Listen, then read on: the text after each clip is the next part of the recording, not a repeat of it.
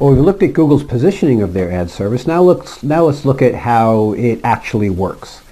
It has really a few different components. And the first component is to sell words from the index to advertisers, to companies who want to be associated with that word.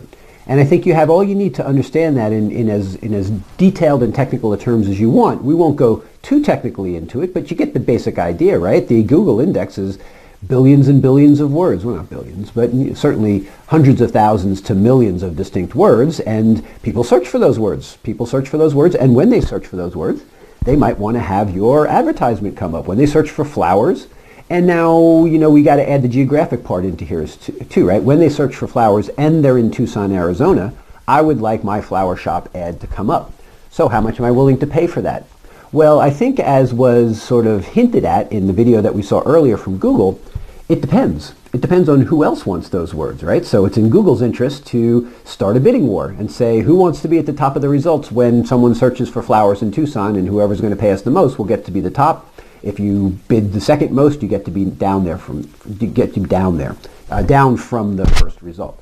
So it's sort of a stock exchange of index words. So now you can see kind of the value of the Google index. The Google index shows all the words that people can search for, and now Google can sell those words, and in fact sell those words to the highest bidder for the purpose of placing ads around the page.